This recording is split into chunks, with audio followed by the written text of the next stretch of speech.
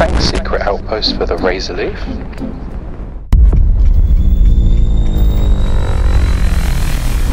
No, it's not very good. Yeah, I'm getting bored of this already. You're here because you've acquired the Razorleaf, but you've found it's small, underpowered, and almost useless. There's just something missing, and you don't know what. Hello? In this video, I'll guide you through transforming your pouring Razorleaf into two ultimate variations. High-speed, firepower-packed B-class beast and a colossal C-class Titan optimised for cargo and defence. We'll look at a whole range of tips and tricks and how to go from this to this. Now let's put the old Mantis to rest and build a new legacy amongst the stars. Now whether you're mid-game, still unravelling the secrets of the Starfield universe, or endgame, about to start a new journey, I've got two different ships for both occasions. With precision, I've brought together top-tier components, shaping a starship that commands attention as one of the most striking vessels among the stars.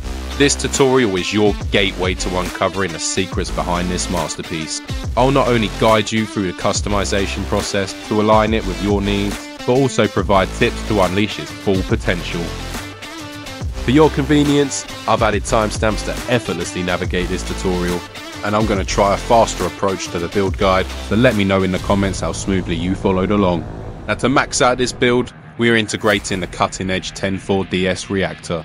Providing a staggering 39 pips of power, it rivals even the top C-class reactors while being half the size, resulting in a lighter, more agile ship. Now I'll go over this reactor in more detail later in the build, but this reactor empowers us to push shields and engines to their max, with ample power remaining for two fully charged weapons, and running them without a third weapon system means you can focus on the battle at hand without constant power pip adjustments. Utilising 4 PB-175s and 2 CE-29 missile launchers allows for continuous fire without the need to recharge. And as they damage shield and hull, you can offer a relentless offence, throwing everything you have at them without the need to move power between weapon systems.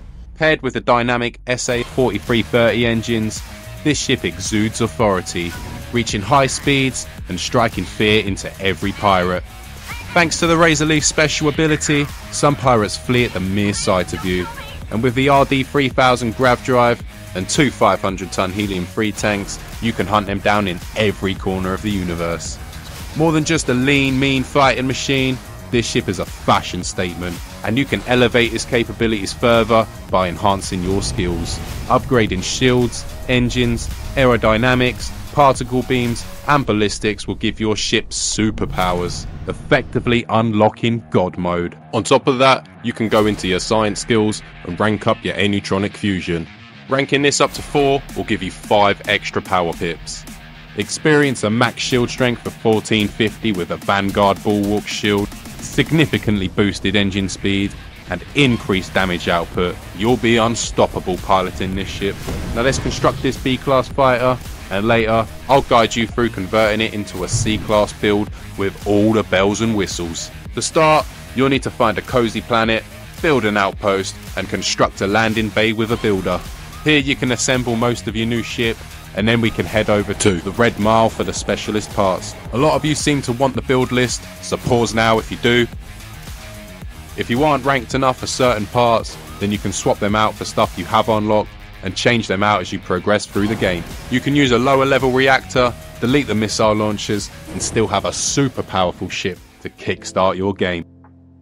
So we're going to be starting with the Deimos 120 LD landing bay, then we put a Deimos belly onto the back, a Deimos armory above that, and then we stick a Hope Tech nose B on the back. Then we can just put a Deimos companionway in front, and I like to put a porthole just on the front there. Then we can add the Nova weapon mount onto a Deimos live-in quarters, followed by a bracer and Hope Tech end pipes, a Teo cowling above that, and then a Stroud control station. Now we're going to do a quick drop down glitch, so we need to get a companionway just above that. Then we can get our Viking CP220 cockpit, stick that onto the hat. Now once we get rid of the companionway, we can select this cockpit again, it'll drop straight down. Now we want these 2 Stroud Capes on the back. Then we can add 4 SA-4330 engines and put 2 Stroud Capes on the bottom. Then we have 3 Aculander 11s, and a Stroud Capet on the end on both sides. Then we want a Galleon S204 on one side, followed by 2 bracers, a Teo spine and a Nova cowling on the end. They need to be level 60 for the 10-4DS reactor, have a pilot in rank 3 and Starship design rank 4, but this is a brilliant reactor and it just goes behind the first engine. If you don't have this reactor, don't worry, just use what you got. Then we need 2 braces in front of that. The grav drive goes the other side. Now this one is level 33 requirement, Starship design rank 2. Then we're going to add 3 Nova braces in an L on the end of the ship like this. Attach 2 Deimos wings to the sides. Then once we get rid of the top bracer, we can drop the wings down. Now we need to stack 2 braces either side. They're going to go on the side of the braces before the spine. Then we can grab our radiators and stick them on the sides of there. And I'm going to pop these braces back to avoid confusion. Now we're just going to pop a bracer on top of that and pop a bracer in front of that on top of the radiator on both sides. Then we're just going to move the braces back behind. And these braces will just drop straight down into place. Now we're just going to add 2 portholes to the sides of these front forks. That just locks the wings into place. Then we can take our cargo, shielded or not, up to you, put it here. Then we're going to put 2 Deimos wings either side of the cockpit, a bracer on top of the hab. Then we can add these Nova cowlings to the side of the bracer, and with the bracer deleted we can drop these cowlings down into place. Now once again we're going to put a Nova bracer on top and put 2 Stroud Capets either side, delete the bracer and drop those caps down into place. Now we want a 500T helium-free tank, followed by a Hopetech radiator and a Nova cowling, both sides. Now we need to attach a bracer above the radiators and a Deimos wing on the side. Move the bracer out of the way and the wing will drop down. We can just repeat the same for the other side. Okay, now we're going to construct the little side wings, so we need 2 Stroud Capets on the bottom, an SA4330 engine in the middle and a cowling in the front. Then we can just sandwich it together with another set of Stroud Capets.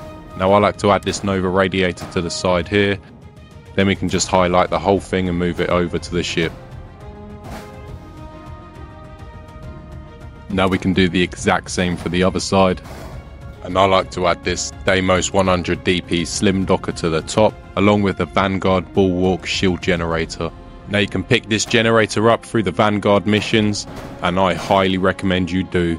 You get a max shield strength of 1450 when you unlock the shield skills, and it will save your ass. As I said earlier, I like to run 4 PB175 Helion beams, as they have a high damage and damage both shield and hull.